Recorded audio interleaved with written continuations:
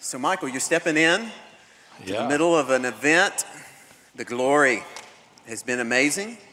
it feels great here. Corey Russell came this morning and gut punched us. Yeah, y'all don't need me much. And so we've had an amazing few days just to kind of catch you up on some of the things that we've talked about, and then we'll dive into specifically what I want to talk to you about is culture within the church, because I think it's just so important.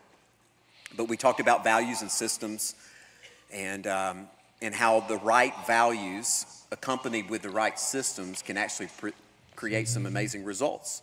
And my testimony personally was that's where I started.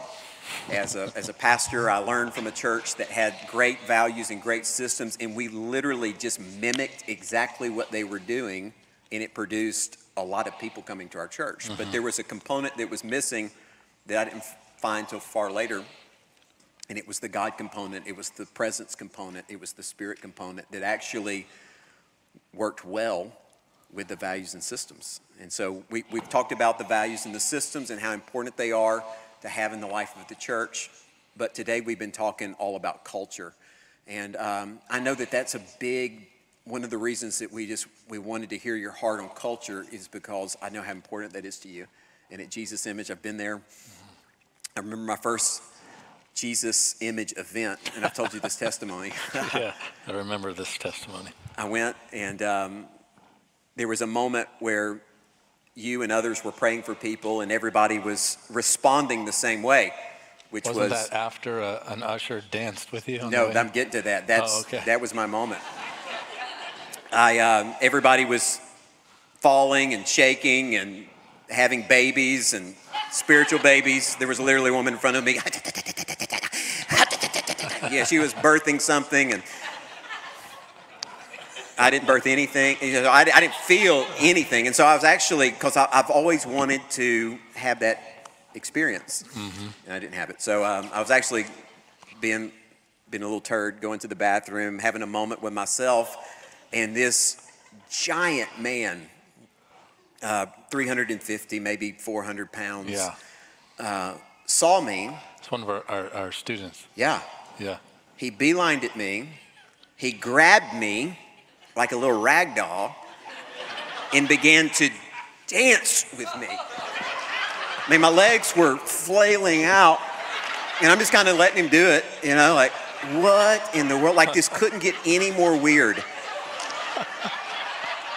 And then he puts me down and he grabs my hand and we begin to we told him you were Methodist. Yeah, thanks. Yeah.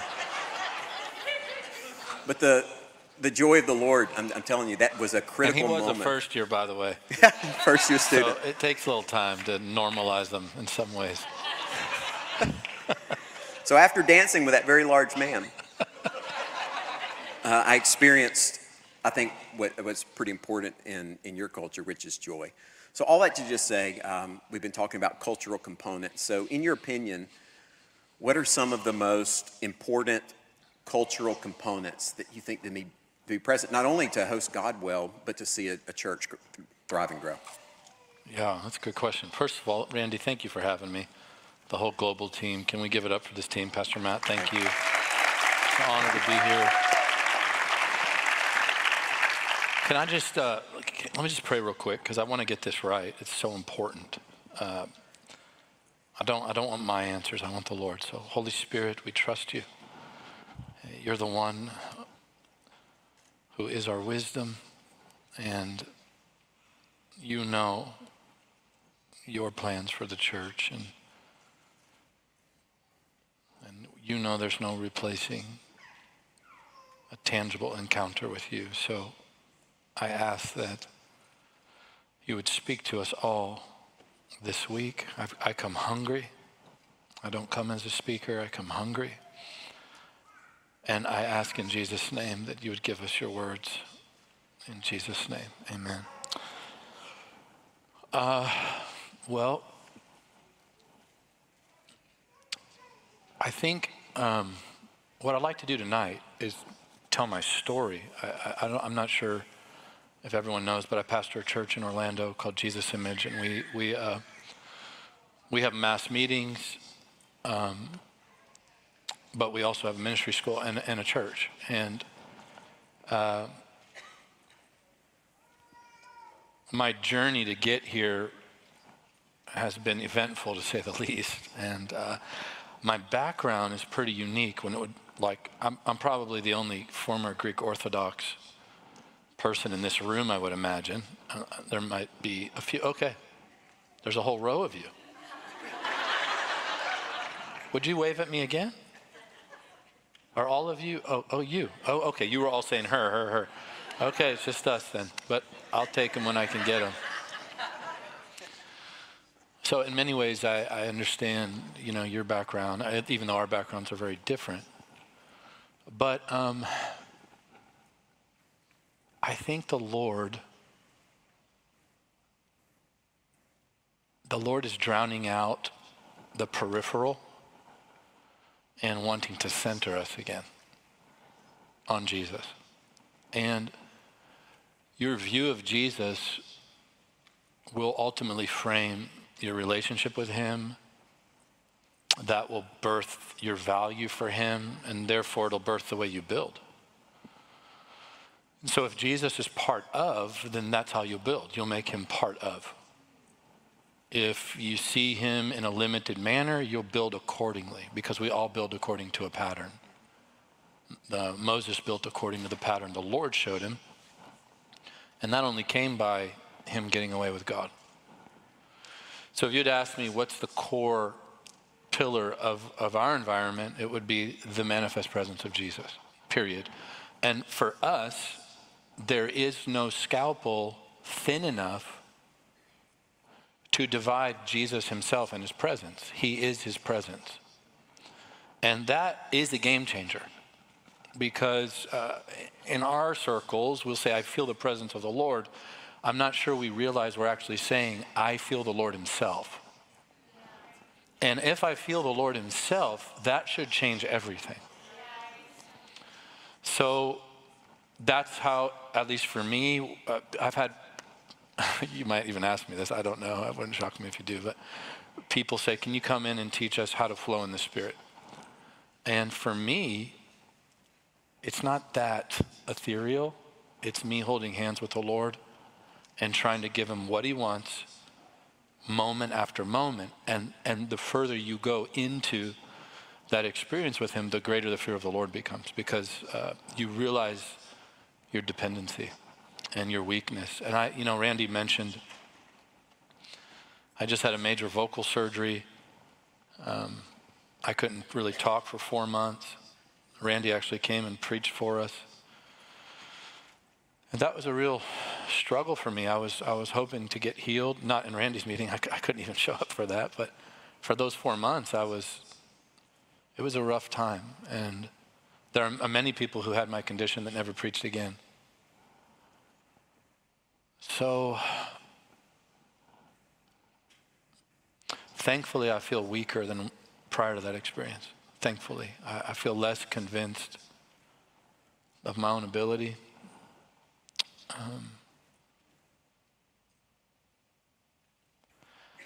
I feel like he gave me a limp through the process, and it's a limp I don't want to lose with my own ambition. Does this make sense? I don't know. It didn't make sense when I was 30.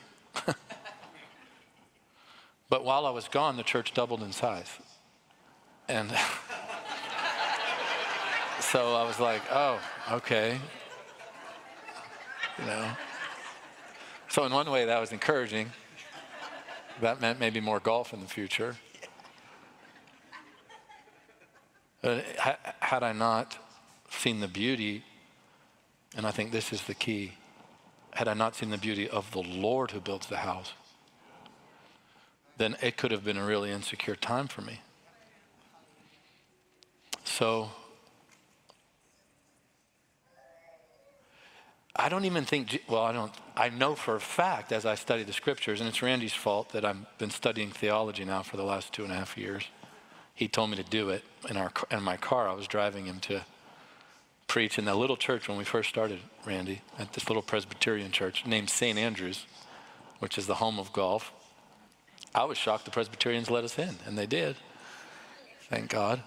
Not for long. They eventually asked us to leave. But they let us in, and I honor them for it, but you simply cannot look at the scriptures and say Jesus is center, because he's all in all. He fills everything. So to say he's center, I know what we're saying, but he's not just the center. He's the corner, he's the front, he's the great expanse in between the two.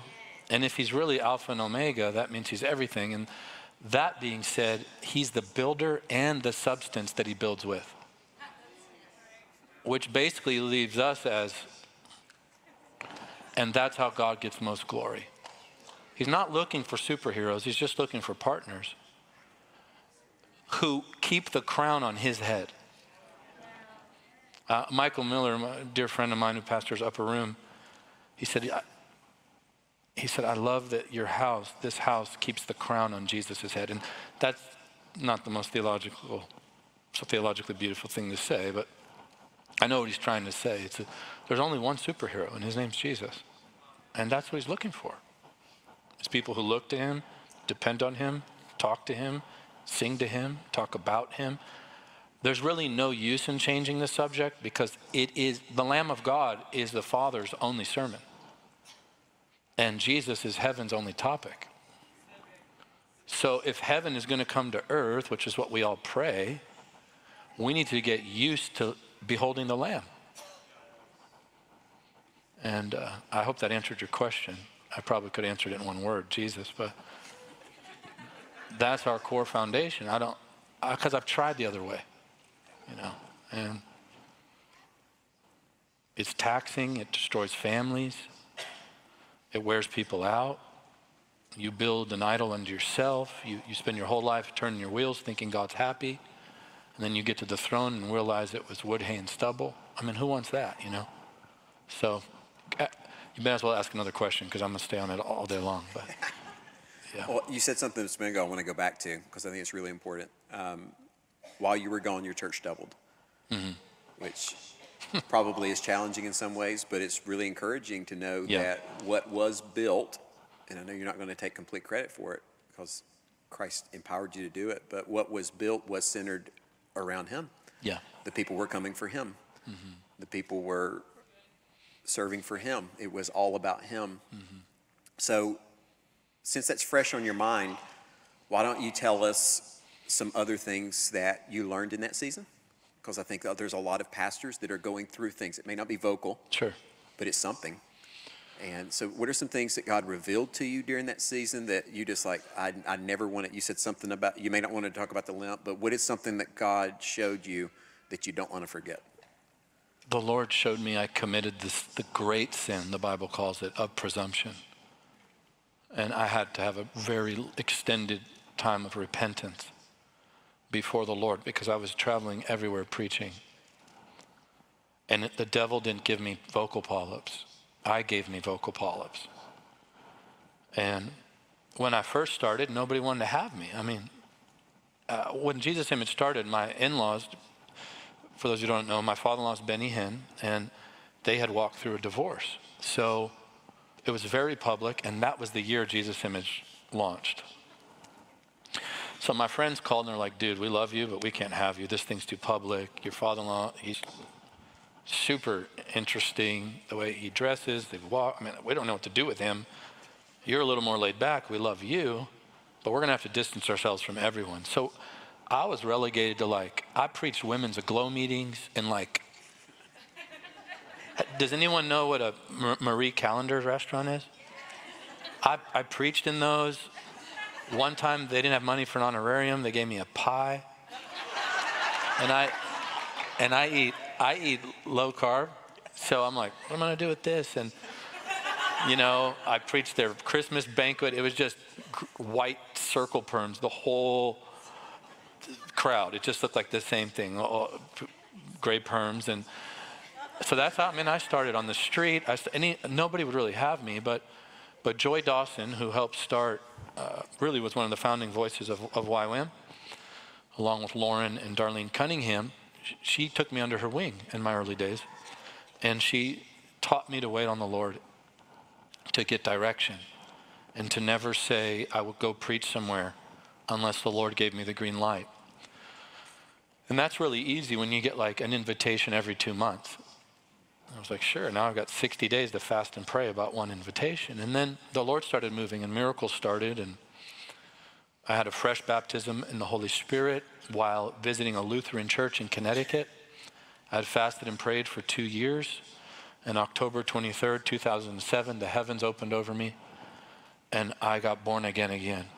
And everything I dreamed of started happening in seconds. And then the ministry, really Jesus Image, in some ways was birthed that night in a man's church who's a theologian, a Lutheran theologian, who was crippled, who 3 years prior had gotten healed in my father-in-law's meeting, and I didn't know. And I was the one catching him when he got healed. He showed me the video that night. We didn't know. He goes, is that you on the video? I go, that's me. What am I doing in your church? He goes, I don't know. So when that happened, people started reaching out, and then life got busier. And I would say I did pretty well for, 12 years. But then when the church started and I started making these covenant relationships with people that I treasure, and then we launched the Send, and then our events had taken off, and then, a lot of those guys became my dear friends, and fathers in the faith became dear friends to me. And the moment they called, I responded, which felt like honor. It felt like doing the right thing. As a Greek, foundationally, you're a very tribal people, and you're with people to the end, and you do whatever they need. And I just overpreached and went places I probably shouldn't have, and God still moved. But the Lord spoke to me when I couldn't talk, which he was like, man, I'm waiting 12 years to talk to you. And finally, he said, you've been a wonderful friend to my servants, but I miss our friendship. And to put it in context, I was still, and I'm not trying to, toot my own horn, but I was still doing, at least 2 hours with God in the morning, at least a whole day a week where I'm with Jesus, fasting consistently, multiple 40-day fasts a year. But that dependency had weakened as to, you tell me where to go and I'll go. Because the standard is so high. The standard is Jesus, who didn't do anything he didn't see the Father do, and didn't say anything he didn't hear him say. That's a high standard. Nonetheless, he's the pattern son. And when I heard that, it rocked me. And I learned that I'm his servant, and that he missed me, missed that part of me, and that he wanted to be my only satisfaction. Additionally, I learned I have the most amazing wife who preached the paint off the room at church, and the miracles started breaking out, and I'd be watching on live stream, or sometimes I'd be on the front row and I couldn't talk, and I was wanting to calm her down because she gets really excited. Where did she get that? Who knows? My team is incredible. I'm not projecting this on anyone here, so I can only tell you what God has directed us to do at Jesus Image and how to build, but we've never had a meeting on what will happen in the service prior. Our team gathers for at least an hour to seek the Lord before service, every service. So we don't have flow charts back there, but there are tears in the carpet. And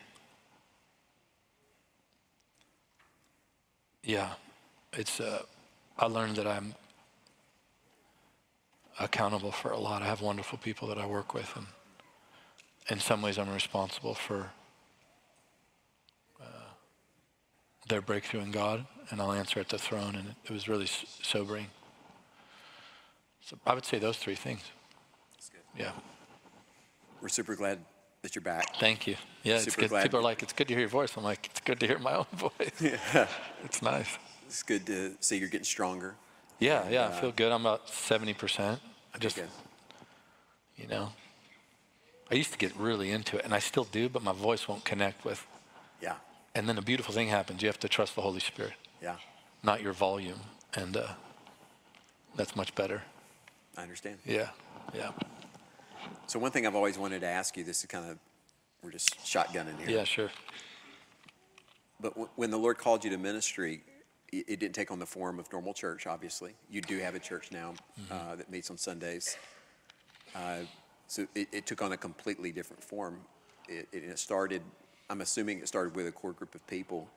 So why don't you tell us a little bit about, because one of the things that we've been talking about is, we all have different callings here, and what we would call traditional Protestant church, get a launch team, go through the process, advertise, send out marketing, launch a church. It may not be for everyone. Yeah. And so why don't you tell people a little bit about your process of launching ministry and what that looked like? So,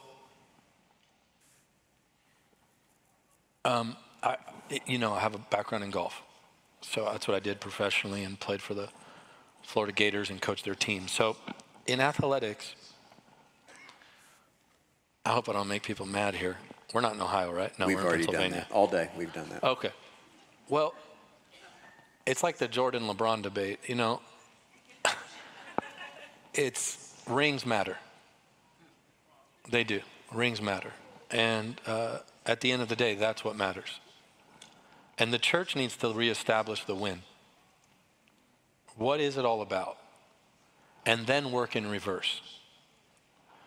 And the church needs to allow the scriptures to determine the win, not the latest, greatest church planting movement. That's where you get in trouble.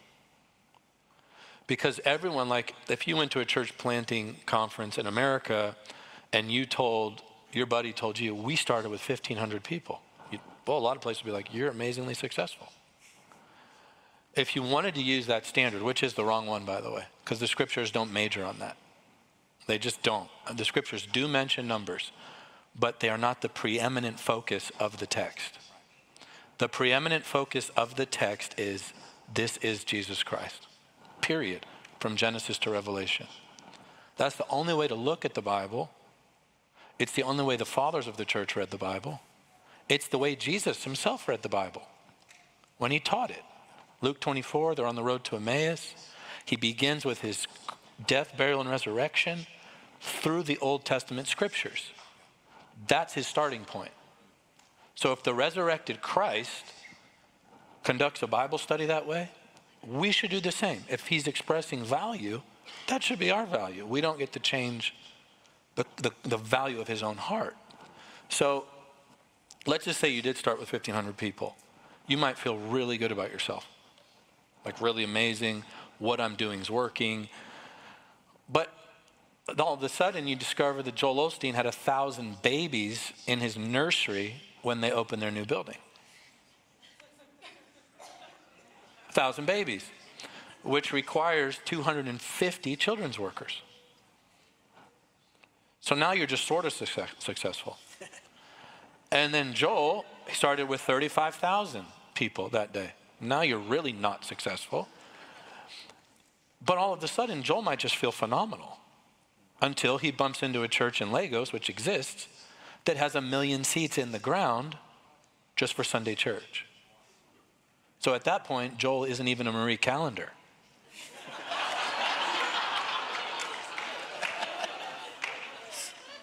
That's true. Now, I don't have a problem. Well, I do have a problem with it. I'm just going to be honest. I do, because it destroys people. And I've been on the inside. And I've lived in a church that God lived in. I grew up in my father-in-law's church. For 20 years, God lived with us. So the glory is the standard, period. And there is a way to have him. And there is a way to keep him. Martha knew how to get him in the door, but Mary knew how to keep him in the house.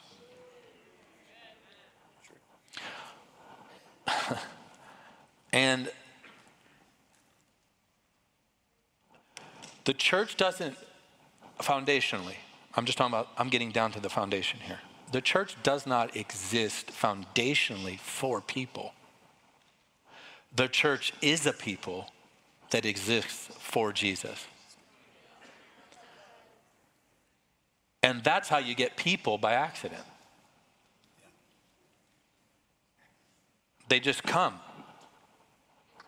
And then once they come, you didn't have to waste time with your staff and spend every staff meeting trying to figure out a new marketing scheme. If you're going to do marketing, that's fine, but you better have the glory. And so my nature is to be super singularly focused. One vision, one focus. Ralph Wilkerson and Rex Humbard, I don't know, Ralph Wilkerson pastored a church called Melodyland. He was a very pastoral influence to Catherine Kuhlman. Rex Humbard, actually Ralph's wife and Rex's wife played organ for Miss Kuhlman. And Rex, who pastored right here in Akron, Ohio, pastored the Cathedral of Tomorrow, I believe. That was the name of it. He was a dear friend of mine. His wife, Maud Amy, was like this with Catherine, and he gave Catherine her first tent that seated 6,000, and 18,000 showed up the first night. 18,000. Before social media, before any of that. Do you know what she had? God. God.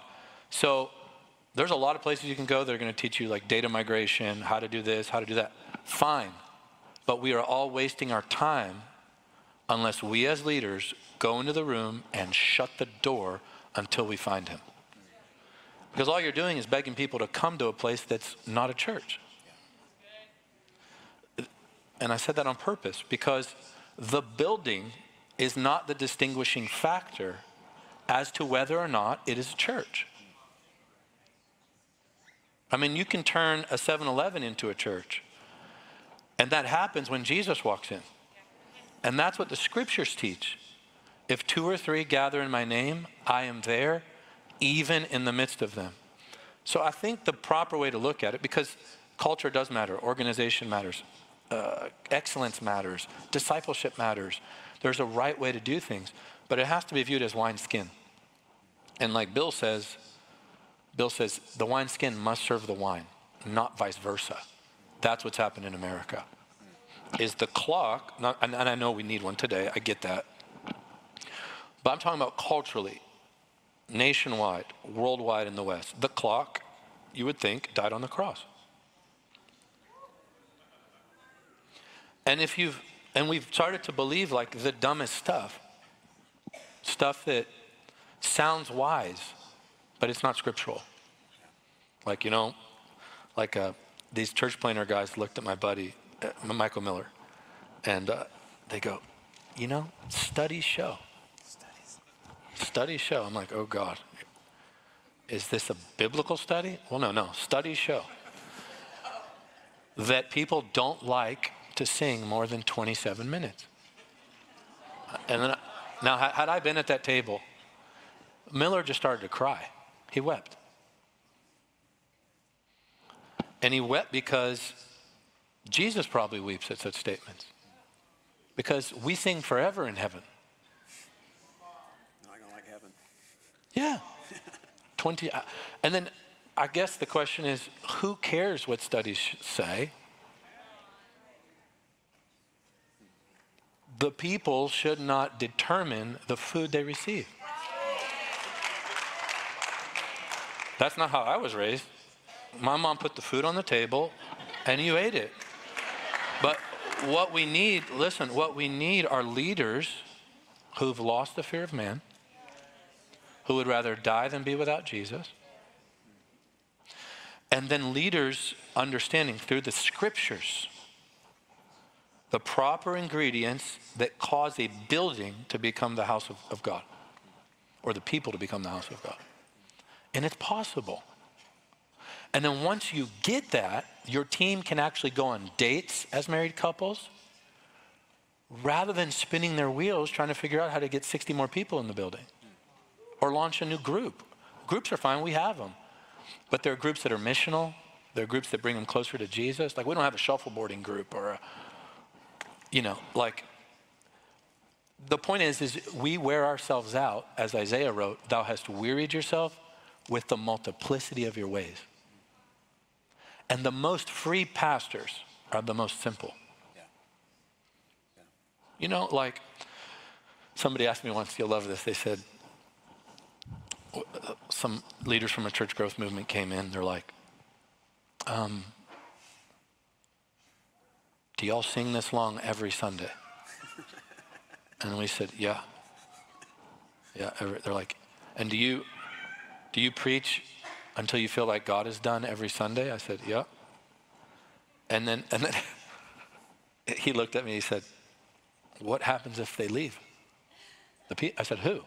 He said, the people. I said, I don't know. I guess they go home or go out to dinner. I never thought of it. I've never thought of that. And they said, well, how do you find balance?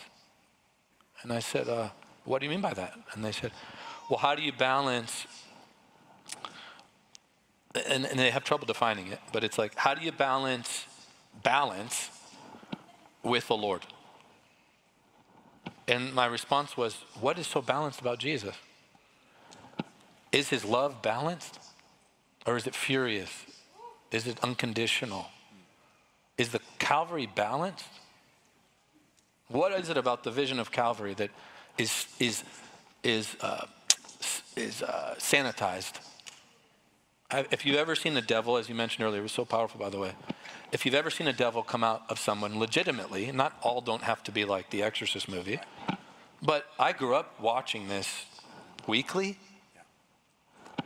I never left as a 12-year-old kid going, that was the most balanced exorcism I've ever seen. Really balanced. It was just right. It was just perfect. You know, it was just, that devil came out in just such a beautiful way. And it came out in a way that would not offend anyone. You know, I've probably seen thousands of people jump out of wheelchairs. I've seen a lady carry a tumor in her hand to the platform. The face of Jesus appeared on the wall of our church for 6 weeks, looked just like our logo. When I was a little boy and people flew in from around the world, there's nothing balanced about that. But it was glorious. Walking on water isn't balanced. Multiplying food is not balanced. That whole thing, what we should call it is the fear of man. Yeah. That's what it is. Yeah. But you know, I'm all about the house of prayer. I don't mean Mike Bickle, he's a dear friend, but I mean the concept. But before we gain an understanding on his house being a house of prayer, we have to realize it's his house. He said, my house, I own it, I bought it with my own blood, it's mine. You get to live there too. But you're leasing it. It's my house. That first and foremost as a pastor is probably one of the most important things you could ever learn. And so one of the people are like, one of the leaders was like, the singing, how do you get away with that? And I said, sir, have you noticed the lyrics of what we sing? And he goes, what do you mean? I said, there's not a single congregation member listed in a single lyric. We're not singing to the people. We are singing to Jesus. The people are not on our mind when we're worshiping. If anything is on your mind other than God when you think you're worshiping, you're not worshiping. You're singing. And that's how you get to these deep places.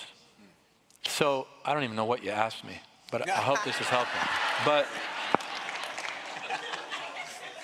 we have to look, and I'm not one of those preachers who uses an iPad all the time, but this was easier. My bags were pretty full because I have to carry these in-ears and all that now.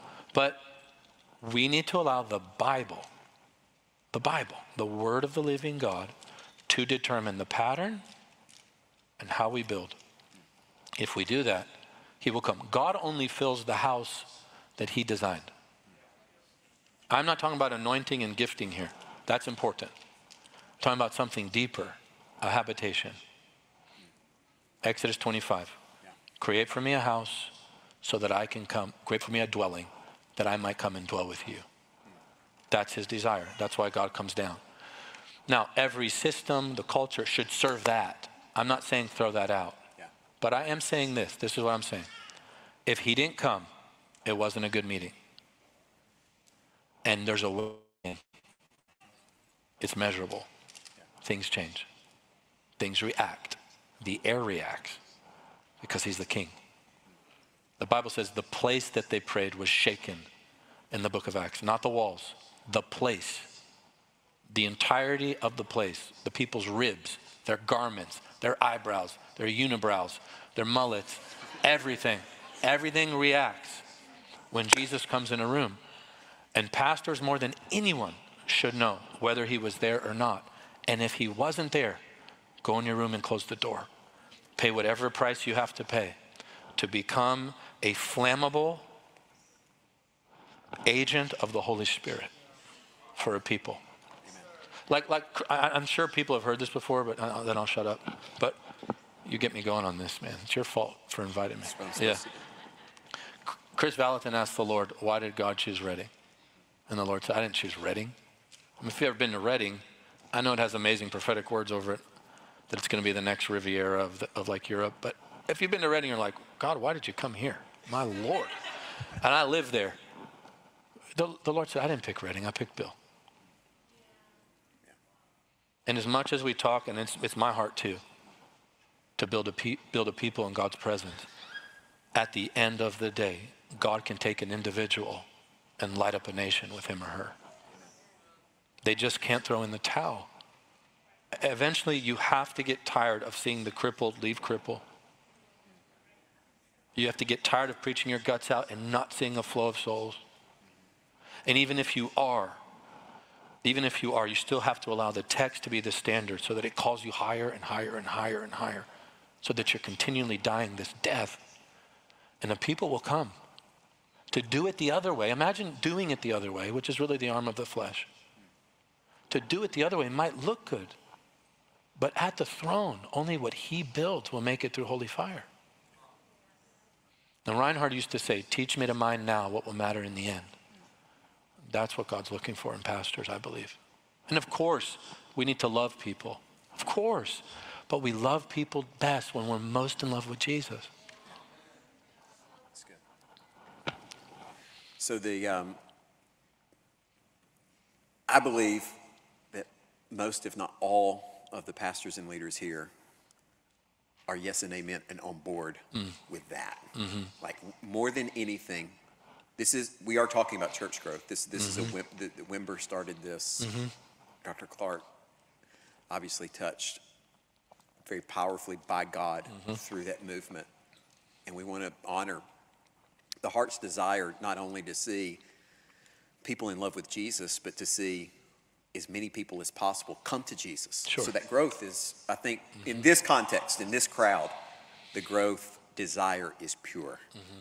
Like we want Jesus in our buildings, we want Jesus in our meetings, we want Jesus in our life, and we want everybody to know him. Mm-hmm.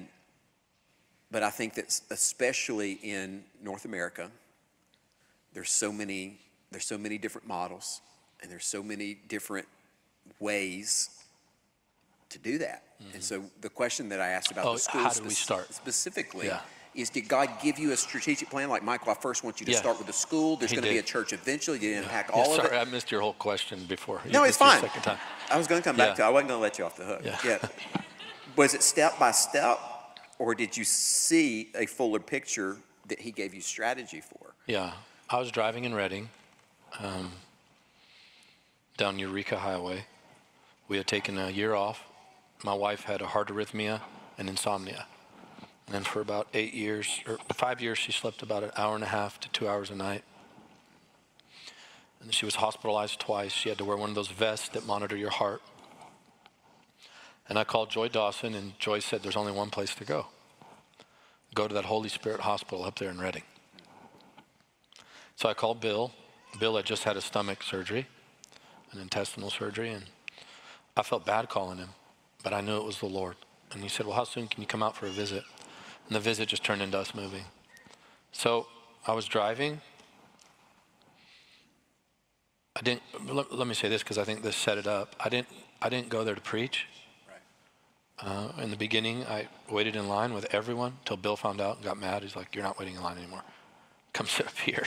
But we did it all. We weren't there for ulterior reasons. You know, some people go to events to further their ministries, meet people, find good staff, steal people's staff, all, you name it. People do it. So I was just there because I wanted the Lord, and my wife needed a breakthrough. And about 4 months in, I was driving down Eureka Highway, and I had a moment with God where this revelation just landed. Go back to Orlando, start a school, give away what I've given you, expose the people to the people I've exposed you to. Give them consistently what's been taking place in your events. And so I did, and 72 people signed up. And, oh my God. 2 weeks in, I was reading Acts chapter 2, and it was like a bomb hit the room, just reading it. And I started seeing manifestations that even I were challenging me. Some were so intense, I was like, is that a demon or the Lord? And now after walking with those people, I can tell you which ones were devils and which ones were the Lord. But so I noticed in the school context that we would teach them the word, our value system, and then they were going to other churches and coming back and kind of refuting what they were getting at Jesus School. And I knew the Lord, I knew what he was saying. You need to start a church. And I resisted it. I'm like, I'm not doing that. You know, I'm an evangelist who has a school, and I just don't want to do a church. The thought of being with the same people every week. My parents were pastors. My wife's family, they were pastors. So I just thought, I'm not doing that. But I will start a Sunday night gathering. It's always the process for pastors. Yeah. So here's what I said. I said, okay. The Lord spoke to me. He said, I want you to gather people. And from now on, at Jesus School and the ministry, which was called Jesus Nights at the time, you are never to tell them who's coming to preach or lead worship until I take you home. And if your kids do it after I take you home, you can come back as a cloud of witness encounter and go after them. No, he didn't say that part, but I that's how much of a core value it is for us. The reason is I had this dream in my heart that if it could truly be about Jesus, it wouldn't expire with me. Because at the end of the day, I mean, I just think the church is overly marketed to right now. I mean, I can't even get on Instagram anymore without seeing a new flyer with a new event and 20 faces on it. And when you're building that way, you're like, well, what happens when that person's not really in anymore? You know, it seems like there's a 10-year cycle on worship movements. So what happens when they're out? And I have to make friends with the new ones and get them in. So we just blew that whole thing up. And I told the team, we're going to do like 1 or 2 posts. And the post will say this: on September 16th, which was my birthday, we didn't even plan it, we will gather. That was a Sunday night. The next line said, we will worship, period, and he will come, period. So I told our team, just get a room that seats like 70 people. And they're like, are you sure? I said, yeah, I'm positive, because nobody's going to come. There's just no way. We're not, you know, getting the word out like we should. But something in me had died, Matt. It was like, I so wanted him because I'd tasted him. So if you've not been in his glory, it's so hard to even relate. But there's a place in his glory where you don't ever want to go back. Watching him do it and watching him move is so, it's what you dream and live for. And the thought of doing it another way, it just feels like you've backslidden. Maybe it's true. So it's my assistant, or one of my staff members at the time, said, why don't we get a little bigger than 72 or 70 people? So they got one that's at 300, and 400 people came. And I pulled up, and there was an overflow, and I'm like, how did they get here, you know? What's going on? So we had a great meeting. And then I thought the next week they wouldn't come back. And they did. And it's been 3 years, and they keep coming. That's how we started. But I think, so we have the revealed will of God, which is in the scriptures. And then we have this mysterious hidden will of God that can be more individualized, where there are like these covenants within covenants that God makes with us. And we made those with him. And that we'll fight for purity at that level. And we knew we were protecting a baby. And when you have a newborn and you don't protect it, they die. And we knew the early days were really important. So our no became as powerful as our yes. Like one guy, a super famous worship movement, one of their worship leaders was coming to one of our gatherings and started to make super bougie prima donna requests. So if you do that to our team, they go, that doesn't sound like Jesus. So the red light starts flashing. And then they were like, well, we need this many people to travel with us. And so you have to understand, we grew up in this. So we're like, wait, explain to me why you need those people. And the reasons were really bad. Let's put it that way. So my wife's like, you're going home. And the manager was like, you can't do that to so-and-so. She goes, I just did. You're going home. And it wasn't to prove a point, it wasn't this personal beef. It was, we're fighting for purity. And it's costly. You'll never get from me if you have me come preach what you have. You're never going to hear from me how much you're going to pay me. I come in faith, like Jesus told me to come. And what we can't do is allow the ministry results to justify our compromise. The Lord told me, if you'll focus on purity, I'll focus on growth.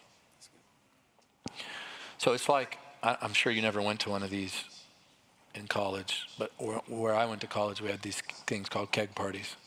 Never heard of it. Yeah, I'm sure you never heard of one of those. Never heard of it. So, okay. Pretend you had kegs filled with water. All right? Which you probably wouldn't have showed up to in college. Never heard of it. Yeah. Okay, imagine each church is like a vat of water. Let's call it a vat instead of a keg. Vat's better. Vat's more biblical. All right. If you had 10 and 9 were sour and bitter water because of mixture, if the 10th was pure and flowing, you'd have to keep the people out of line. And it is possible to build a house, not that's perfect, but on the purity of Jesus. And so that's what we did. Is the school really became, anyways, we gathered. My father-in-law came in without telling me and announced it as a church. He launched it without telling me, and I was on the front row. So I had him as a guest speaker, and he goes, this is now a church. I establish it in Jesus' name. And I'm like, So I was mad. Because I was like, whoa, you can't do that. It's not even your church. But, in our culture, he told me once, he's like, your kids really aren't your kids. They're my kids.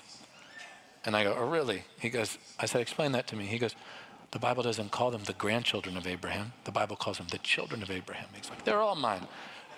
So he just walked in, he's like, this is a church in Jesus' name.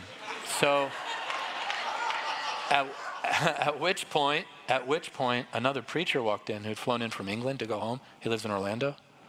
He was in his pajamas, and the Lord said, get out of bed, put your clothes on, get over to Jesus' image, and just sit there. And I really think the Lord sent a few servants of God that night, genuine servants of God, to establish it with 2 to 3 witnesses. That's how the church was officially birthed. Pastors got mad at me, but I didn't even launch it. I was like, dude, I'm not even involved in it. So, It was an accidental launching. yeah. And, but what I can say is that, so it went from the school to that, and the whole culture shifted within our community now, because now we're not a ministry that has events, or an events-driven ministry that has a school and a church on the side. I feel like we found a very biblical itinerary in God, which is we are a local church who puts on events that are our outreach, our evangelistic arm, and our SEAL Team 6 discipleship school is Jesus School. And so I feel like we found a more blessed pattern. Yeah. Amen. That's the story. That's with a lot good. of pain in between. So. Well, that's good to know. I've always wondered that. Because we see, we pay attention as pastors and leaders, we pay attention to the places that God's in love with. And, very quickly we can make even your personal revelation of how to do ministry Totally. a pattern. Yeah, absolutely. And it should be everybody's. Absolutely. And I've talked to church planners who I think the way to do it now is not to get people and do it this way, but to start a school of ministry. And now even what you did by revelation, God speaking to you, has become a pattern because of the influence. And I know that all of that just to say, and what I wanted to hear was God gave you specific strategy for you, your people, your team, and your city. And I'm really careful to not project that. Yeah. But I'm boldly projecting what the scriptures teach, because there is this Leviathan in America that's built a church that's 20 billion miles wide and an inch deep. And we've got to change that. Yeah. Like the church should know what John chapter 1 says. The church should know the Beatitudes. Yeah. Do you know what I mean? And if we don't, how in the world did that happen? The church should know the creeds. The creeds of the church. Like, how did we get here? So for that stuff, I'm going. But as far as my specific assignment, it's not my job to say, you should do it like we did. Right. I'm happy to share it. But I did go to Bill that day because I was driving to go see him when the Lord spoke to me in my car. And I pulled up and we were sitting at the table for dinner. I said, Bill, I just got like a blueprint from God. And he just looked at me. He goes, yeah, it's in the air here. And I was like, that's the weirdest, but I get it now. I get it, because when Jesus comes in his glory, your every dream rests within that cloud. It's like, if he's all in all, then your every need is right there. And, he's the X on the map. He's the treasure chest. He makes average people look like Avengers. And could Catherine sing? I don't know if you've watched any of her old footage. She couldn't sing a lick. But God came. And I think also, we've got like 2 minutes, but I think exposing yourself to those rare people really provokes you. Saintly people, like the ones who found him. And they ruin you. You're talking about getting near to them? Yeah. Yeah. I think it's really important as pastors. It's probably one of the worst things a pastor could say is, you don't need to go there because God's doing it. He can do it anywhere. He can, but he's not. And he's not for a reason. And he is doing it there for a reason. I wasn't like that. We drove 3 hours each way to my father-in-law's church as growing up. My mom drove me 3 hours each way for Sunday morning, Sunday night, and Wednesday. And we did that for years. I don't know where that would fit in church growth manuals. That's probably not the best way to grow your church. But he was there. Yeah. Well, I've heard Pastor Bill say many times, you go find revival. You chase revival until revival finds you. You know, and he talked about in the early days just going to those places just to be in the environment and around the people. Well, last time I was at Greater Things, when I landed in Oklahoma City, I had this weird sense. I felt the Lord say to me, you're not here just to preach.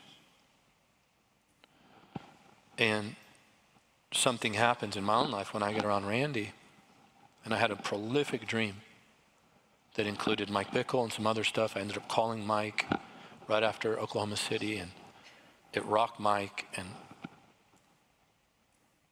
God was speaking to us about our relationship.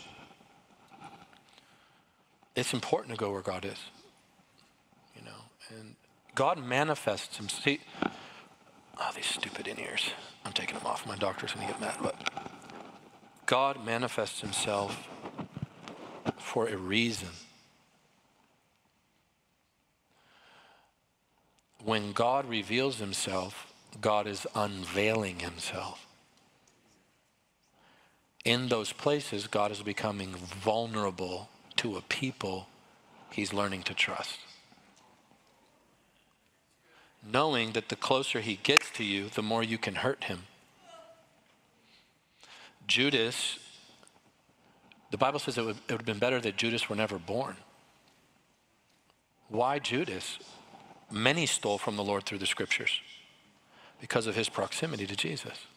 The proximity was the blessing, and the proximity was the standard by which God would judge. Moses can't see the promised land. Why? God led him in the cloud.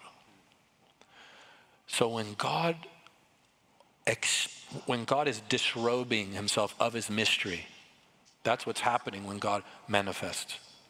He is lifting an element of mystery so that we can behold him. That's a big deal. I talked to Jeremy Riddle. He was weeping over fish tacos. We were talking about it. They sound good, don't they? I'll shut up after this. But this is what Jeremy, we were talking. I said, Jeremy, you got to tell me, what was it like to sing Let Heaven Come, and a massive golden cloud comes flying at your face for weeks? The worshiper in us, or the worship leader, would say, it must have been the set. Or it must have been Steph doing what she does, her tie bow on the ground, whatever she was. But Jeremy goes, it's not the set. It's not the song choices. It was the 30 years of decisions in the shadows that Bill and his team made, that the families made, the price paid to move from Weaverville, the offerings, the gifts, the sacrifice, and finally the dam broke. And God said, I can trust you. If that happens, it doesn't have to be a cloud, but if God is there, you go. And that's a sign not of fanaticism. It's a sign of humility. Yeah. And it's why people went to Toronto. Yeah. It's why people went to Brownsville. Because God is there. Yeah. Amen. Amen. Thank Amen. you. Love you. Thank you. Love you. Love you.